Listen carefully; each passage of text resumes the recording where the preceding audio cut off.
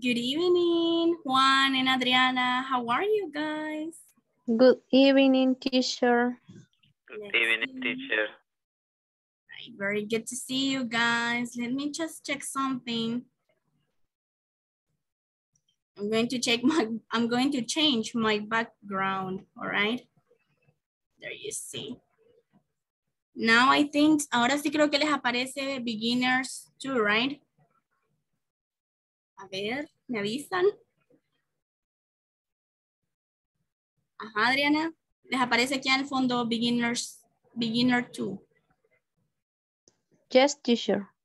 Excellent, thank you. Tenía que cambiar el background porque vengo de otro curso. All right, excellent. Thank you, guys. So, how are you, Adriana?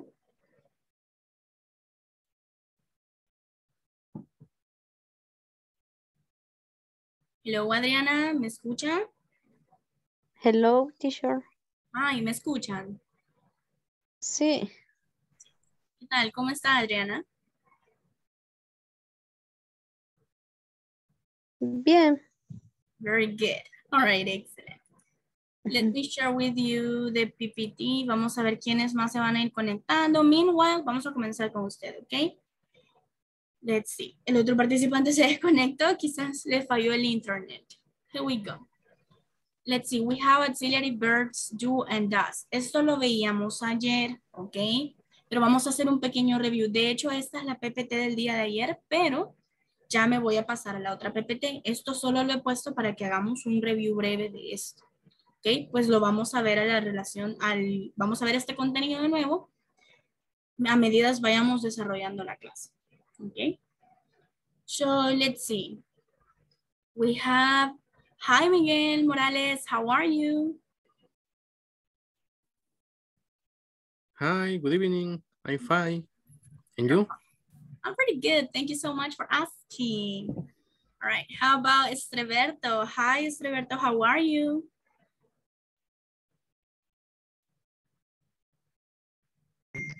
Hello. Good evening. Good evening. How are you? Good. Good. All right. Excellent. Good to have you in class. Let me see. Fabiola Cruz. How are you, Fabiola? Hi, teacher. Hi. How are you? ¿Qué tal? ¿Cómo está? Bien, I'm fine. You're fine. Excellent. What about Laura Pamela? Hi, Laura. How are you? Good evening, teacher. Good evening. I'm Welcome fine, back. you?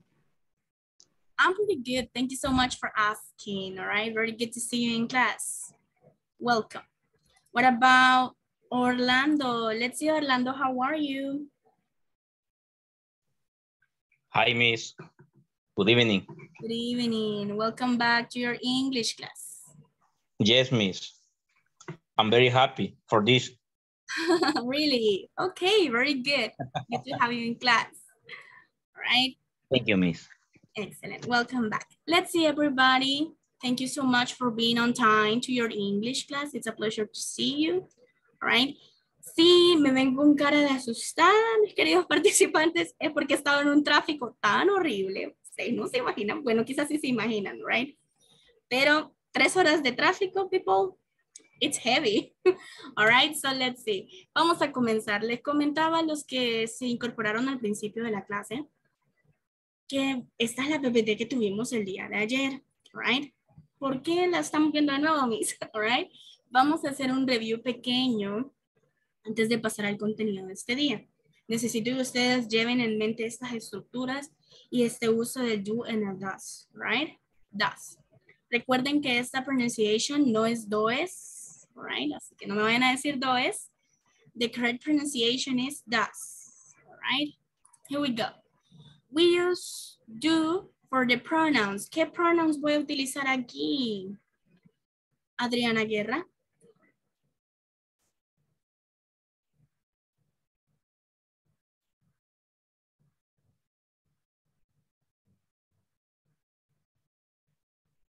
Adriana, are you there?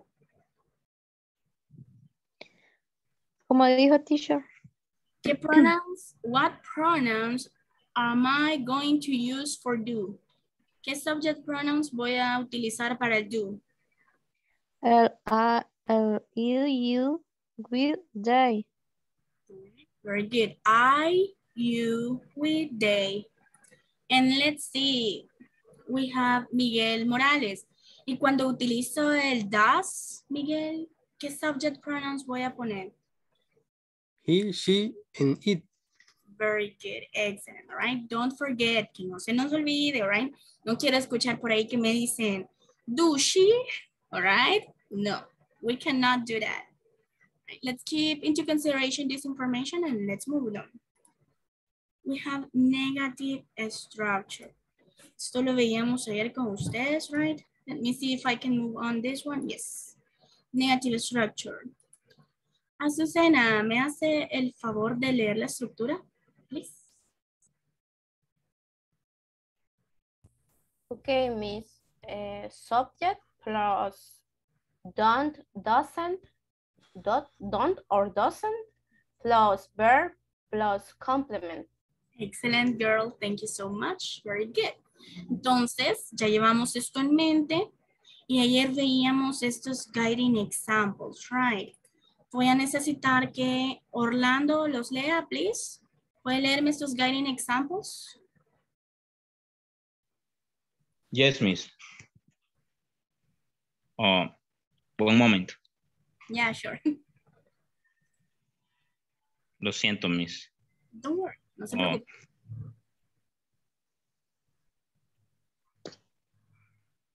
Pero no va manejando, Orlando.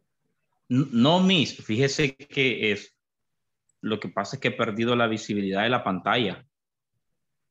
Oh, really? ¿Y a todos les ha pasado eso? Porque puede ser my internet o your internet. No sé, ahí me confirman, everybody, si en algún momento dejan de ver la pantalla o se les pone negra o algo. Right. I can see the stream. Hi, hello, Jaime, good evening. Good evening. I can watch the screen. All right, excellent, Jaime. So, Okay, miss. Ya. Okay. Yeah, okay.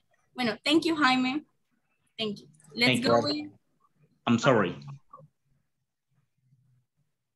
Give an ahead. example. Yes. Abigail doesn't drive to work. I don't live near home. And number 3, Alex doesn't walk to home in the evening. That's correct, sir. Thank you so much. Very good, all right? Entonces teníamos esos guiding examples. ¿Qué vamos a hacer ahora, Miss? Porque los estamos viendo de nuevo, right? Recuerden esto. If you have an auxiliary verb, don't, es. ¿Ok? Si tenemos un verbo auxiliar, no vamos a agregarle ese, aunque sea tercera persona. We won't do it. ¿Por qué no le vamos a agregar ese? A ver, Manuel, Eduardo, ¿por qué no le vamos a agregar ese?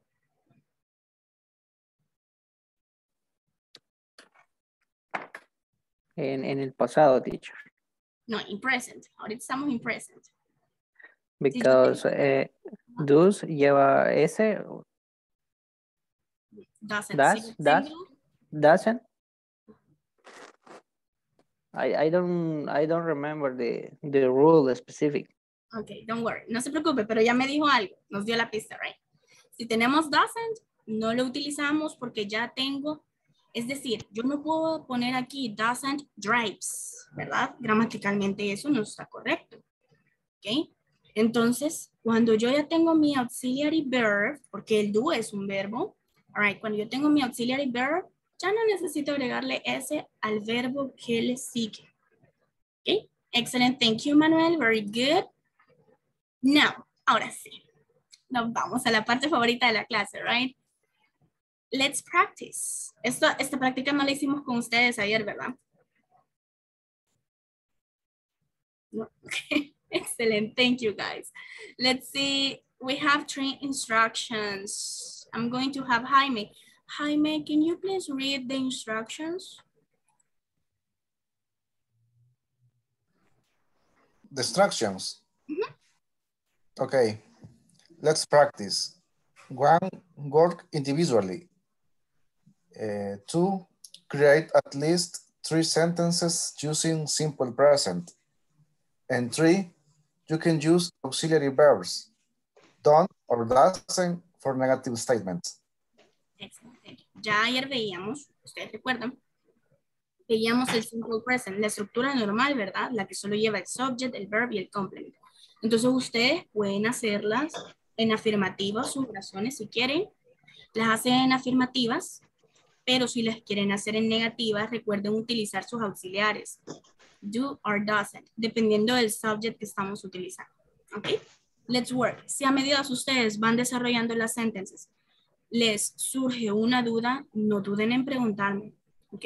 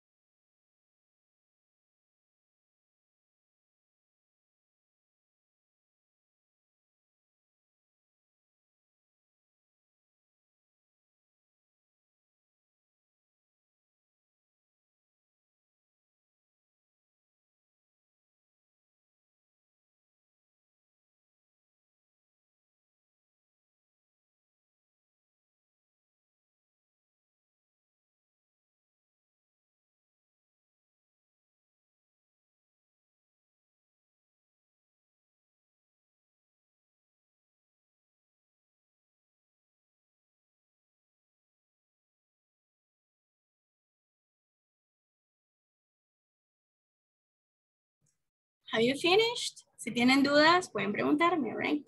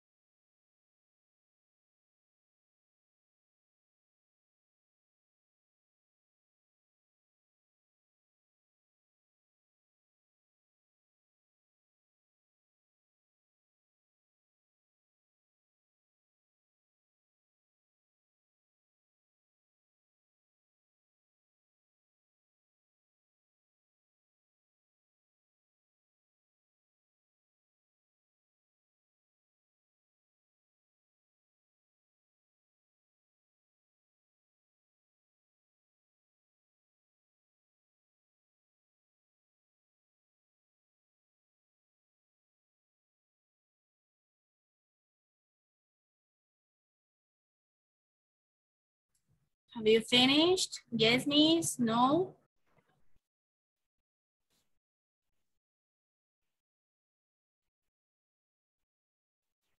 Okay, that's a no.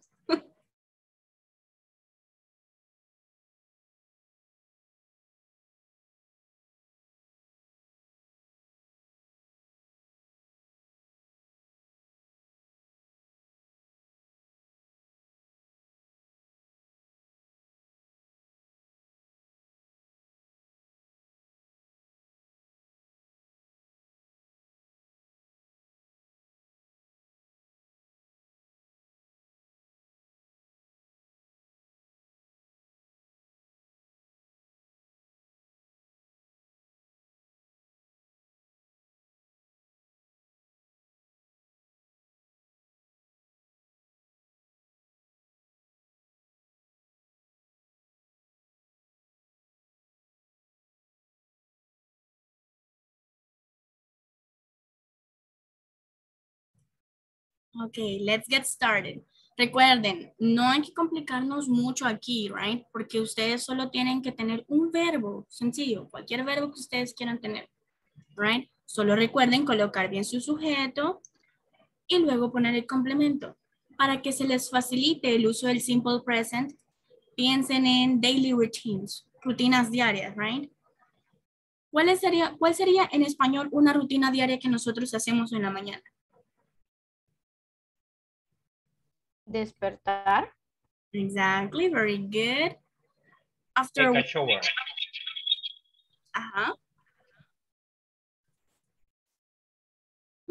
We have two devices. ¿Sí? ¿Qué otra actividad hacemos in the morning? Take the breakfast. Take the breakfast. Y nadie se baña. Take a shower. I take a shower. Shower, exactly, very good. Ya me estaba extrañando, dije yo, they don't take showers. I go to exercise. All right, excellent, very good. Vale, ahí lo tienen. Entonces, vamos a ver. Me regalan un segundo, solo les contesto a sus compañeros en el chat. Vale, ahora sí. Voy a ir preguntándoles uno por uno, right?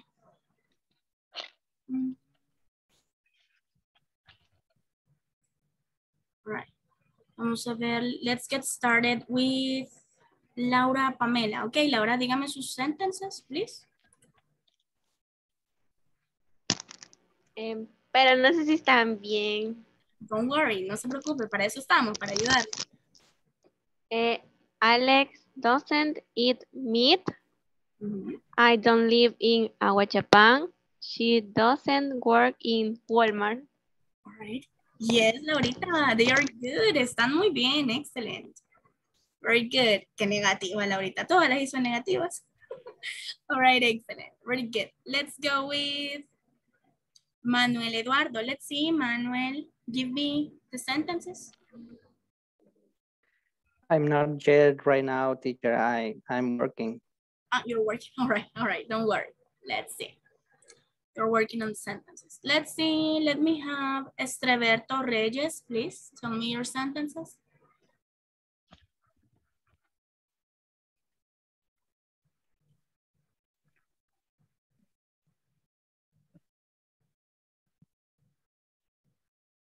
Do I have Estreberto in class? Okay, let's go with Miguel Morales then.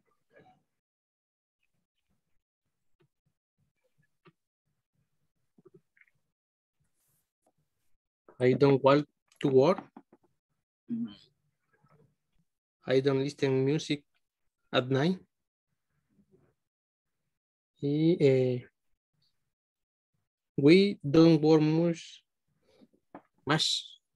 No trabajamos mucho. We don't work too much. We don't work too much. Yes. Okay. All right, excellent, Miguel. Very good sentences. Azucena, your turn. Yo también las hice negativas, teacher, porque pensé que eran negativas las que teníamos que hacer. Ok, don't worry, no se preocupen, pero si más les di la opción, ¿verdad? Podrían ser afirmativas o negativas. Excelente. He doesn't to sing country music. You don't have a pet. Mercy doesn't study French. That's correct. Excellent. Thank you. Let's see, Jose Orlando, your turn. Okay, Miss. Number 1, I walk to my school in the morning. Number 2, my brother takes a bus to work. Number 3, my family and I live in the Inglaterra or England. Can you repeat number 3, please, again? My family and I live in England. All right, very good. Excellent. Very good, that's correct. Excellent, thank you. Let's go with Lourdes. Aunque no recuerdo, Lourdes, si usted se acaba de incorporar ahorita. No, ya las tengo hechas. Okay, excellent, Lourdes. Okay. 1, you read a book. We practice for the exam. And she don't live in Tokyo. That's correct. Thank you, girl. Very good. Ronnie Avalos. Let's see, Ronnie. Tell me your sentences.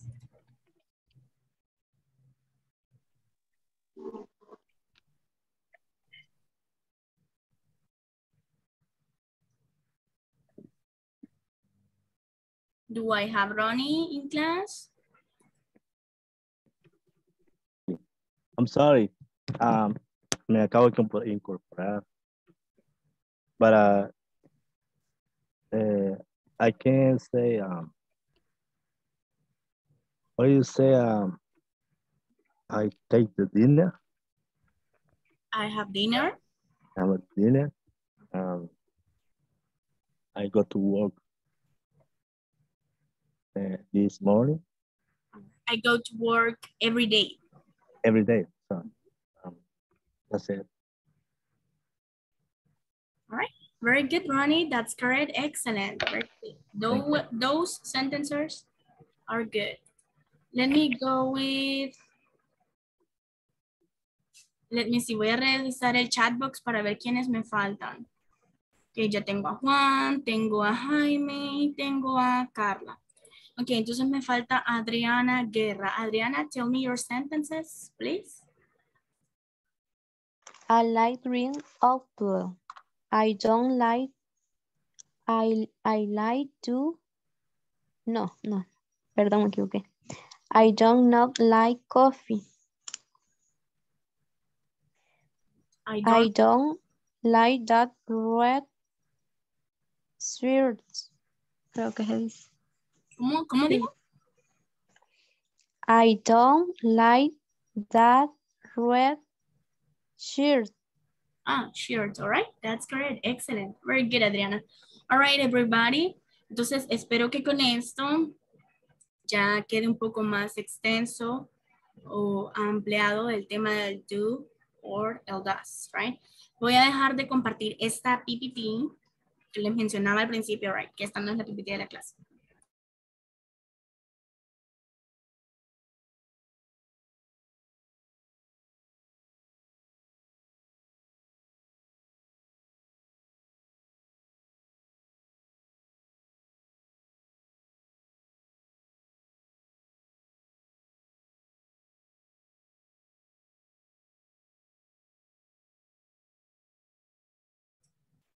Ok, ahora sí, ¿ya ven la nueva PPT?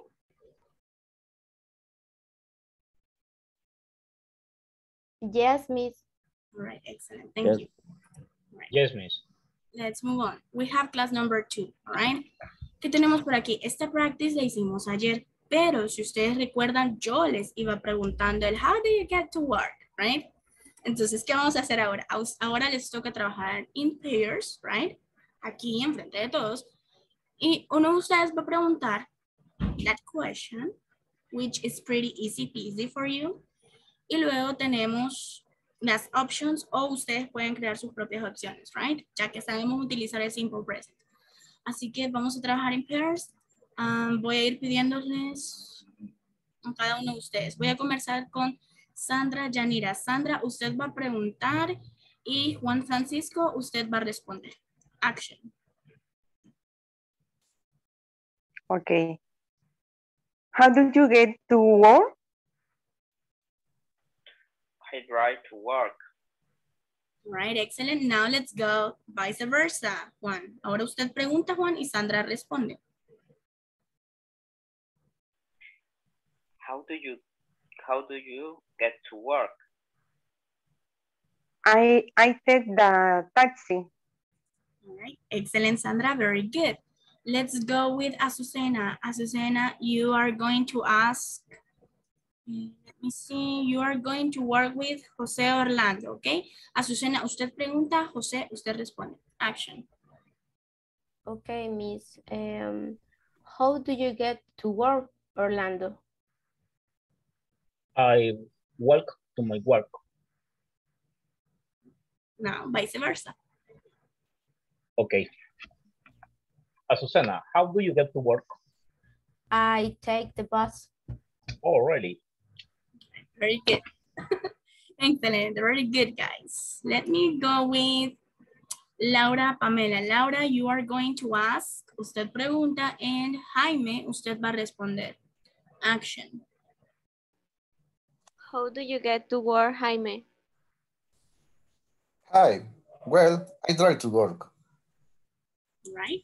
Vice versa. Jaime, you ask. Okay. How do you get to work? I drive to work. Right. Excellent. Very good. Okay. Good to know. Thank you. Miguel Morales, usted pregunta, and Adriana Guerra, usted responde. And then vice versa, of course, right? How do you get to work?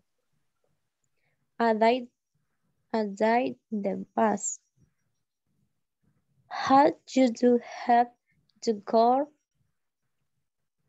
I drive to work. Right, excellent. Thank you, guys. Adriana, repeat after me. How do you get? Do you have? Get? Do you get? Ok, esta palabrita se pronuncia get. Get. To work. Get. To go. Very good. Excellent. Thank you. All right. Sé que algunas de estas palabras nos pueden costar porque no las vemos tan seguido, right? Ahora voy a tener a Ronnie. Ronnie, usted le va a preguntar a Manuel Eduardo y Manuel Eduardo usted contesta. Okay. How do you get to work? I run to my work. Now, vice versa. Ronnie, Emma. Yeah. Ronnie, how do you get to work? I take the bus and sometimes I drive to work. Okay. Right, excellent. Very good, guys. Even if we have a card, sometimes we gotta take the bus, right? Or we gotta... Yeah. That's true. All right, excellent. Now, let's move on. Bueno, esta practice ya la hicieron. Ahora sí, nos movemos a esto. El simple present statements with regular verbs. With irregular verbs. Now, listen. No nos vamos a expandir mucho en este tema de los regular and irregular verbs. Donde lo van a ver más a fondo es en el pasado. Y ahí van a poder comprender en realidad por qué son los irregular, cuándo se convierten en irregular. Ahorita solo vamos a llevar en mente 3 verbos que vamos a utilizar en esta forma irregular, right? 3 verbos nada más. Claro está, hay como 200 verbos en forma irregular, right? So, let's see. Con estos subjects tenemos, estos son los subjects. I, you, we, they. Tenemos, I have a bike. We do our, no se les olvide este possessive adjective, our, homework every day. My parents go to work by bus, all right? Ahora veamos cómo cambian estos 3 verbos cuando tenemos la tercera persona regular, la tercera persona singular, ¿ok? He, she, it. My father has a car. ¿Ok? Ya no voy a decir my father have a car. No. My father has a car. My mother does a lot of work at home. The bus goes downtown. All right. En estas dos que tenemos aquí, en estos dos verbos, does and goes, all right? No es goes, goes. All right? Vamos a tener algunos de ustedes en esta practice porque para este día tenemos bien poco content, all right? Pues ahora finalizamos la section 1. By the way, antes de que practiquen, quiero preguntarles, by the way, por cierto, vamos en la platform, ¿ya empezaron a navegar en la section 1? ¿Ya hicimos el primer exercise? Yes, miss. Yes. All right, excellent. The other ones, no. All right. Recuerden que tienen que avanzar, all right. Yo sé que es difícil porque pasan trabajando. I don't blame you. No lo culpo, it's true. Pero sí recuerden que tienen que avanzar. Y para que yo les pueda ayudar en algún exercise, es necesario que ustedes vayan avanzando, ¿ok? So, let's see. Ahora vamos a tener a Carla Fabiola. Carla, usted va a decirme las primeras 3 sentences y Laura Pamela, usted va a decirme las otras 3 sentences, all right? One by one, una y una, please. Okay. I have a big. My father has a car. We do our homework every day.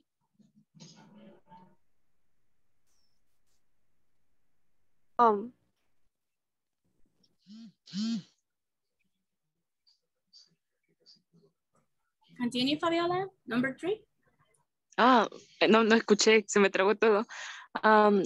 My parents go to work by bus. The bus goes downtown. All right, excellent. Thank you, girls. Don't forget, everybody, the vocabulary. Miren, si les voy a ser bien honest, ustedes van a notar en uno de los videos donde les dice que la pronunciation, it's really important, ¿ok? So, la pronunciación, recuerden que la mayoría del tiempo cuando estamos transmitiendo palabras en otro idioma, utilizamos la forma oral, right? Entonces, por eso es necesario que la pronunciation esté bien hecha, ¿ok? Vamos aquí, bike, bike, bus, bus, right? No podemos decir bus porque entonces lo estamos diciendo en español. All right, and then we have Spanish English, and that doesn't match. Okay, bus. All right, let me have, vamos a tener a otra pareja por aquí. Vamos a tener a Azucena. You are the first 3 sentences. And Juan Francisco, the other 3 sentences, please. Action. Okay, I have a bike. My father has a car. We do our homework every day. My mother does a lot of work at home. My parents go to work by bus. The bus goes downtown. Excellent, very good, guys. Let's go with Lourdes. Lourdes, you're going to be the first 3 questions and Orlando Echeverria, the other 3 sentences, please. Okay. I have a bike. My father has a car. We do our homework every day. My mother does a lot of work at home. My parents go to work by bus. The bus goes downtown. That's correct. Thank you, Lourdes, and thank you, Orlando. Thank you, miss. Let's go with Sandra. Yanira, Sandra, usted no ha practicado aquí, ¿verdad? En esta no, pero hoy en la noche sí, teacher. Ah, ok. Sí, pero en esta va a practicar ahora, Sandrita. Ok. Let's see, Sandrita, usted va a hacer las primeras 3 sentences.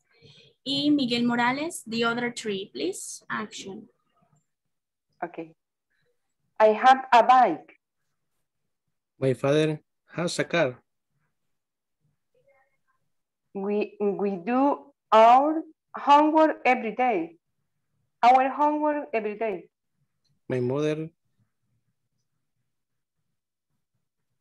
does a lot of work at home. My parents go to work by bus. The bus goes downtown. All right, excellent, guys. Thank you so much. Very good. Ahora, ¿qué vamos a hacer? Solo quiero explicarles esto, ¿verdad? Irregular verbs. Como les mencioné al principio, esto lo van a ver más a fondo cuando estén en el tema del pasado, all right? Past tense. Mientras tanto, solo llevemos estos tres verbos que vamos a estar utilizando, right? Have equals has. ¿Cuándo voy a utilizar has? Déjenme ver. Let's see. Estreberto Reyes, ¿cuándo voy a utilizar has?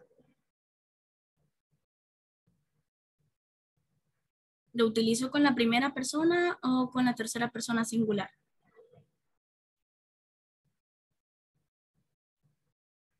Are you in class, Estreberto? Con la primera persona.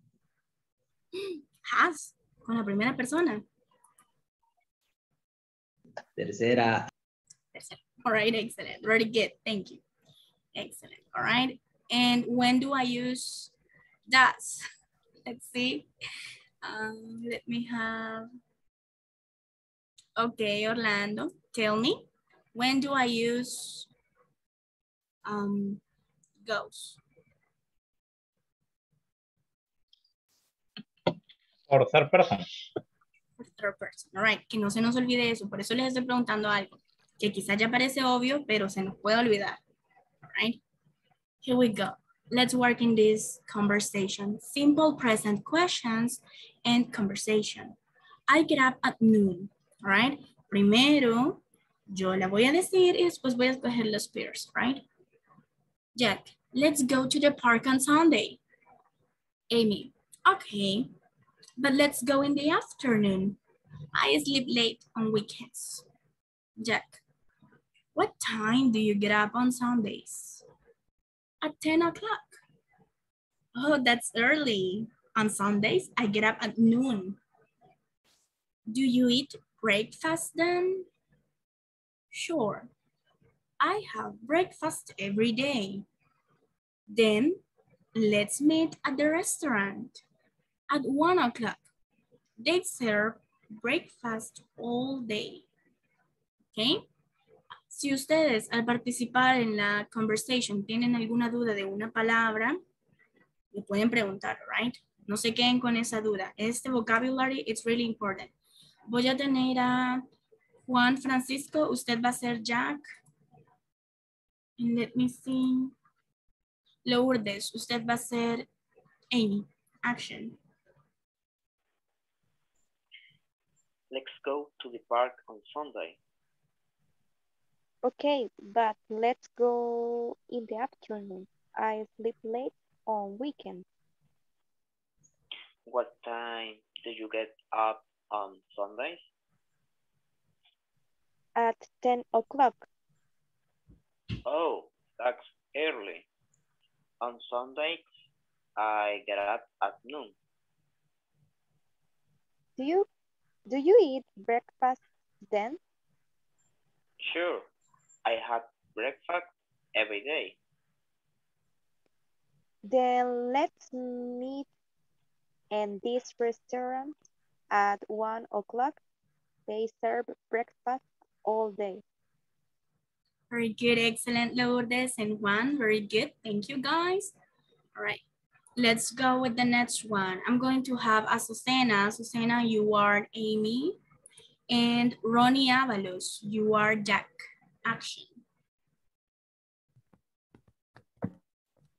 Let's go to the park on Sunday. Okay, but let's go in the afternoon. I sleep late on weekends. What time do you get up on Sunday? At 10 o'clock. Oh, that's early. On Sunday, I get up at noon. Do you eat breakfast then? Sure, I have a breakfast every day.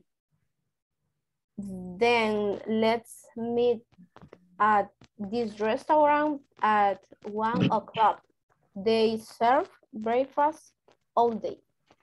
Sorry, casi no veo. All right, excellent, very good. Thank you, guys, very good. All right, let's see. Let me have Adriana Guerra. You are going to be Amy, and let me see if I have another boy. Orlando Echeverria, you are Jack. Action. Let's go to the park on Sunday.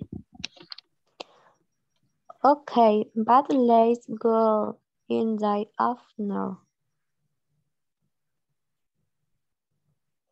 I sleep late on weekends. What time do you get up on Sundays? At 10 o'clock. Oh, that's early. On Sundays, I get up at noon. Do you eat breakfast 10? Sure, I have breakfast every day. Then let's meet at this restaurant at 1 o'clock. They serve breakfast. Hot day. All right, excellent. Thank you, Adriana, and thank you, Orlando. Very good. All right, they do sleep quite a lot of time. ¿Cómo es que logran dormir hasta tan tarde? I don't get it, right? Aquí en El Salvador ya a las 7 ya tenemos calor y nos despertamos. All right, excellent. Thank you, guys. Let's go with Laura. Laura Pamela, you are Amy. And Miguel Morales. Miguel, usted no ha pasado en la conversation, right? No. Okay, so you are Jack. Action. Let's go to the park on Sunday. Okay, but let's go in the afternoon. I sleep late on weekends. What time do you get up on Sunday? At 10 o'clock. Oh, that's early. On Sunday, I get up at noon. Do you eat breakfast thing? Sure, I have breakfast every day. Then let's meet at the restaurant at 1 o'clock. They serve breakfast all day. Excellent, guys. Thank you so much. Very good. And let me see. We have Estreberto. Usted no ha pasado, right, Estreberto? No. No. Okay, let me look for you up here. Déjeme ver si encuentro una pareja. Carla Cruz, usted no ha pasado, right? No, todavía no. Ok, entonces Carlita, usted va a ser Amy. And Estreberto, usted va a ser Jack. Action. Let's go to the park on Sunday. Okay, but let's go in the afternoon. I sleep late on weekends. What time do you get on Sunday? Sunday? No, At 10 o'clock.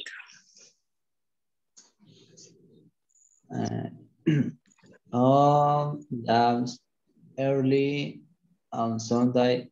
I get out at noon. Do you eat breakfast then? No, ¿cómo es? Then?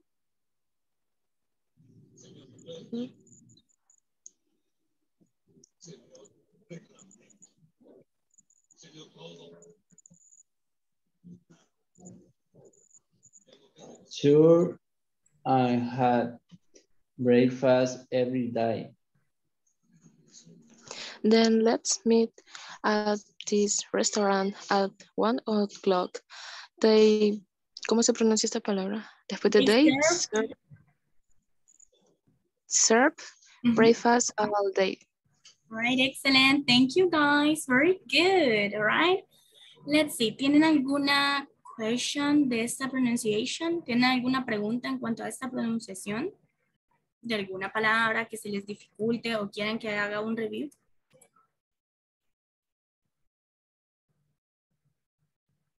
No, everything is clear. Yeah, that's fine. All right, excellent. No, Let's move miss. on. Okay, very good. Thank Let's you. move on. Thank you. You're welcome, excellent. All right, simple present questions. Ya aprendíamos cómo utilizar el do o el doesn't, right? En affirmative y en negative. Ahora vamos a ver las questions, right? Porque es importante que las utilicemos. Do you get up early? No, I get up late. Does he have lunch at noon? No, he eats lunch at 1 o'clock. Do they drive to work? Yes, they drive to work every day. What time did you get up? At 10 o'clock. What time does he have lunch? At 1 o'clock. When do they drive to work? Every day. Recuerden que para las double H words, si recuerdan los que estuvieron en el curso número 1, right? Si recuerdan, nos decía la information que para las double H words, cuando tenemos palabras con WH al principio de una pregunta, la intonation va de caída, right? No la vamos a elevar, vamos a bajarla, ¿ok? Ahora sí, vamos a tener algunos de ustedes para esta práctica.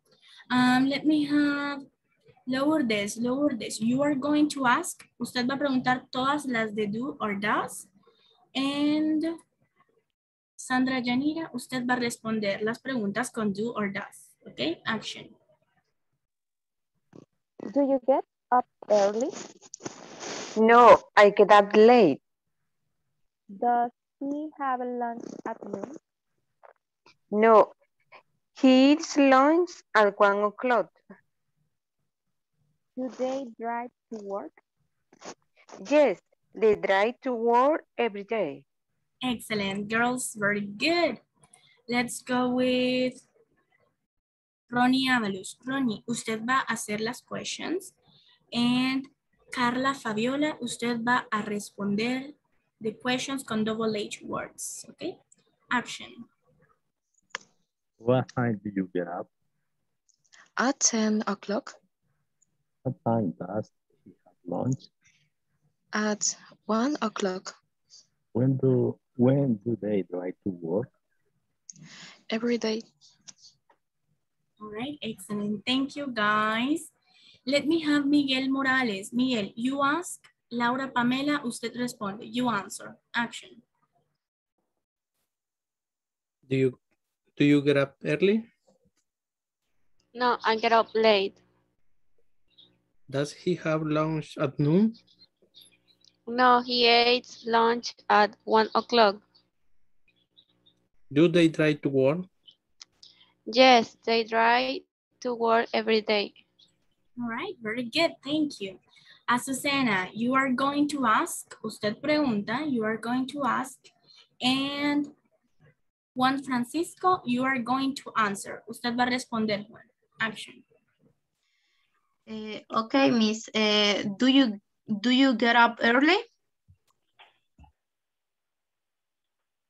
No, I get up late. Does he have lunch at noon? No, he eats lunch at 1 o'clock. Do you take drive to work? Yes, they drive to work every day. All right, excellent. Thank you, guys. Now, let's pay attention to this one. ¿Qué tenemos por aquí? Aquí está la estructura del yes or no questions. Yo sé que siempre se las pongo aparte, right, en grande. Pero ahora quise extraerla directamente del vídeo, entonces así la tengo. La estructura nos dice que tenemos... ¿Qué tenemos por aquí? A ver... Orlando Echeverría, ¿me lee la estructura, please? Do or does? Okay, miss. For yes, no question. Structure, do or does, plus subject, plus verb, plus complement. Right. Los ejemplos también, no. Yes, the example. Okay. Okay, example number 1. Do you get up early? For using the do. Does he have lunch at noon? Right, excellent, very good. ¿Qué notan ustedes aquí? Bueno, no les voy a preguntar eso. Mejor yo se los voy a decir, all right? Thank you, Orlando. Si notan ustedes, Okay. cuando utilizo mi auxiliary does, si se recuerdan, hace unos minutos veíamos que si utilizamos el does, el doesn't, perdón, en negativo, decíamos que ya no le vamos a agregar la S al verbo que sigue, ni vamos a cambiar el verbo, right? En este caso aplica lo mismo. Tenemos el auxiliar does, entonces yo el verbo que voy a poner en la question no lo voy a cambiar, lo voy a dejar en simple present, right? Have. Okay, lo voy a dejar regular, have.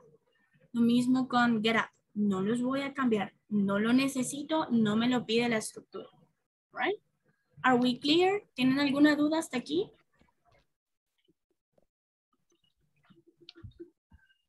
No, miss. Teacher. Yes, ¿quién dijo teacher? Ronnie. Okay, Ronnie, tell me.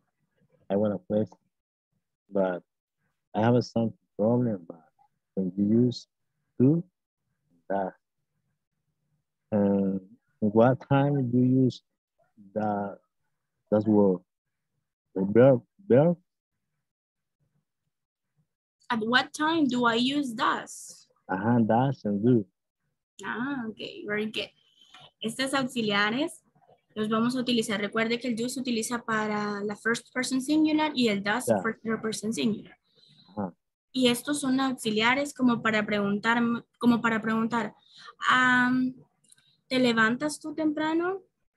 ¿Y tienes tú el almuerzo al mediodía? Right? El do o el does son auxiliares, pero no tienen una traducción directa, basically, right?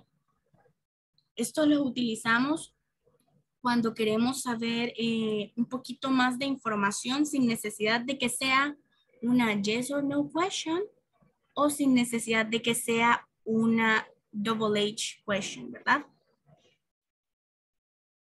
Is it a little bit clear, Ronnie? Yeah. Let's see, no se preocupe, Ronnie. La verdad es que a medida ustedes lo vayan utilizando, se van a dar cuenta de cuándo lo pueden utilizar o no, right?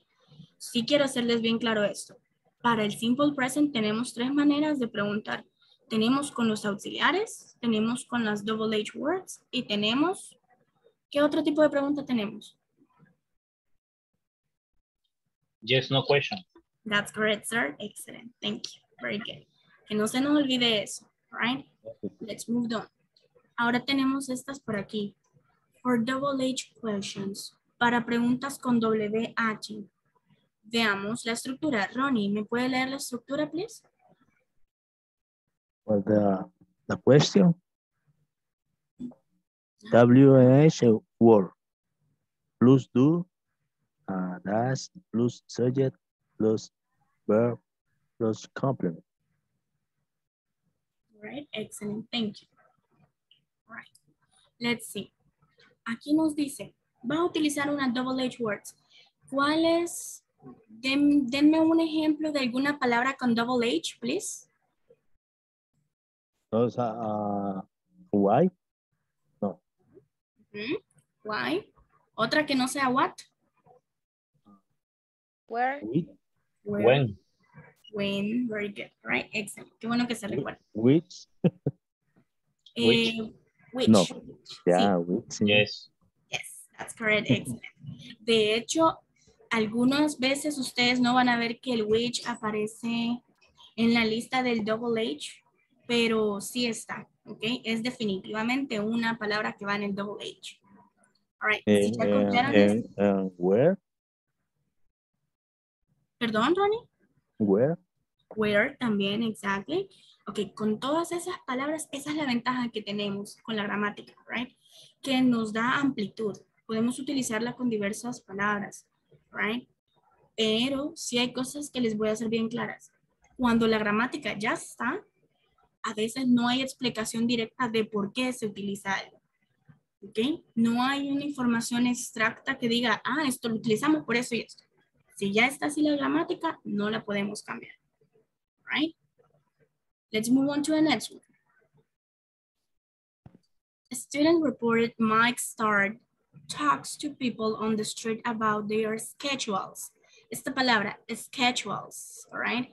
¿Se recuerdan ustedes que yo les decía que para el simple present vamos a utilizar daily activities, right?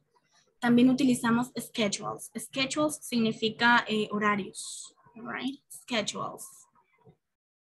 Brittany Davis, college student. Voy a necesitar la ayuda de un lector. Let's see, Susana me regala la information of of Brittany. And Miguel Morales, usted va a ser Mike. Action.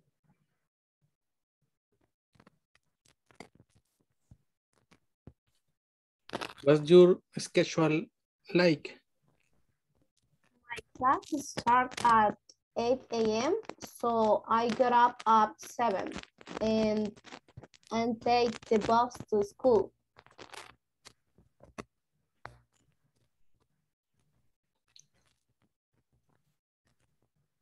When do your what? Yeah. When do your class end? They end at noon. Then I have a job at the library. So when do you study? My only time to study is in the evening from 8 until midnight. How do you say until? O pronunciation, perdón. ¿Dónde es, ¿Cómo se Azucena? pronuncia esta palabra, teacher? En lo último, dice from 8 until. Until? Midnight. Until midnight. Until midnight. All right, excellent. Thank you, guys. Thank you, Miguel, and thank you, Azucena. Now I'm going to have Joshua Burns, website designer, all right? Let me have Laura Pamela. Laura, you are going to be Joshua, and let me see, Orlando Echeverria, you are going to be Mike. Ok, usted va a ser Mike y todos los demás que aparecen aquí, all right? Bueno, está Okay, miss. va a ser usted, Orlando, también. Y Laura, no, Pamela es right. Laura Pamela, usted va a ser el JB, ok? Action. Okay. What's your miss? How do you say the schedule? Schedule. Look at me. A schedule. Schedule. Mm-hmm. Okay. What's your schedule like? Well, I get up at 6:30 a.m. and go for a run before breakfast. How do you work? I work at home. I start work at 8, around 1. I take a lunch break. How late do you work? Sometimes I work all night to finish a project. All right, excellent. Thank you, guys. All right, everybody. Con esto terminamos la clase, right? Porque ya es hora y no los voy a entretener más, ¿ok? Recuerden, aquí ya finalizamos la section 1, así que ustedes pueden finalizarla también, all right? I'll see you on Monday. Bye. Recuerden, si tienen alguna duda pueden escribirme, ¿ok? No importa que sea el fin de semana, pueden escribirme. Okay. Gracias. You're welcome. Bye, everybody. Bye. Thank you, teacher. Happy weekend. Thank you. The same for you. Happy weekend. Bye.